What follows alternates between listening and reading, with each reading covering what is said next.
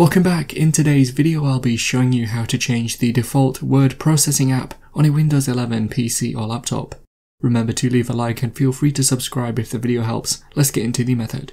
To change the default word processor in Windows 11, first head to the main settings page.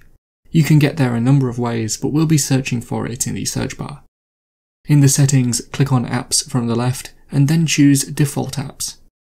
On the next page, search for either your current word processing app in the bottom search bar, or in the top search bar, you can search for the file type called .doc or .docx.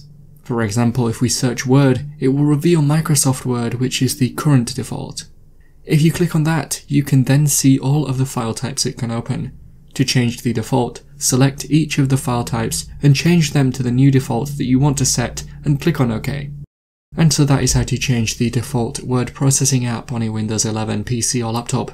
Click the card on screen now to watch a video of mine showing you 10 easy ways you can speed up your Windows PC. Help support the channel by visiting the store, the link is in the description and at the end of the video. If you have any questions, then let me know in the comments below, and if you did find today's video helpful, remember to leave a like and feel free to subscribe for more tips in the future. Be sure to stick around to see some of my other videos that you might be interested in.